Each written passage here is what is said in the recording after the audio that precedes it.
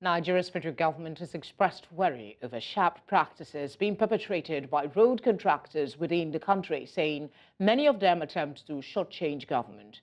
Minister of Works, during a dialogue with contractors at the ministry's headquarters in Abuja, warned those in attendance that it will no longer be business as usual, as complicit contractors will have their contracts revoked.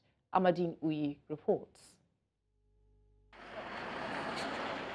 With about 195,000 kilometers of roads across the country, maintaining Nigeria's highways has continued to pose a major challenge for successive administrations. While many have called for a state of emergency on roads maintenance and repairs, Nigeria's current administration has pledged to tackle the problem of roads construction headlong. The Minister of Works, while recently meeting with contractors saddled with road rehabilitation and repairs, expressed worry at sharp practices being perpetrated by many of them. The problem we have is wrong construction materials and methods. And what some very smart contractors do is they mill the asphalt and put about 3% bitumen in it and lay back. That's the way Dangote and High-Tech construct their own. That's what they did at Apapa. And it is very, very good. So we have to be engineers. We shouldn't just be intimidated by color or by size of a company.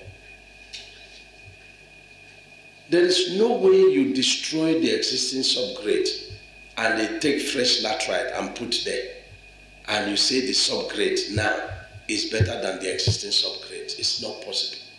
He says though efforts have been put in place by the ministry to ensure strict adherence to standards, it will no longer be business as usual.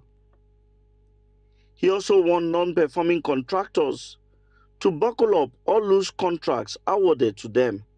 We have clauses that will allow us to terminate the contract of any ongoing job that is not performing according to the contract specification and agreement.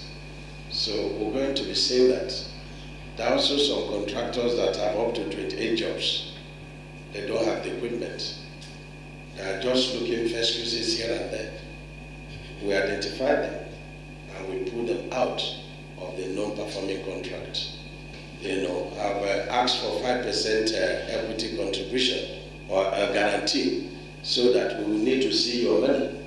So we see where the money is coming from, we get assurance. You now give us 5% of it so that if you are wasting our time, we should be able to use it to pay for our overtime and allowances. The minister urged contractors under the ministry to be patriotic as they execute public contracts, saying their performance will benefit many using the roads.